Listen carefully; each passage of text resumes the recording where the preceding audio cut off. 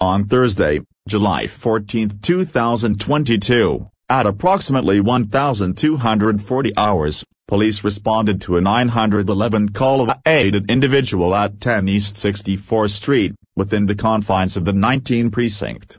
Upon arrival, officers observed a 73-year-old female unconscious and unresponsive. EMS responded to the location and pronounced the victim deceased at the scene, the spokesperson said. Donald Trump's ex-wife Ivana Trump dead, at 73, former president announces Ivana Trump has passed away at her home in New York City. She was a wonderful, beautiful, and amazing woman, who led a great and inspirational life. Her pride and joy were her 3 children, Donald Jr., Ivanka, and Eric. She was so proud of them, as we were also proud of her. Rest in peace, Ivana, Trump said. Donald Trump and Ivana Trump had 3 children, after getting married in 1977, which include Donald Jr., Ivanka and Eric.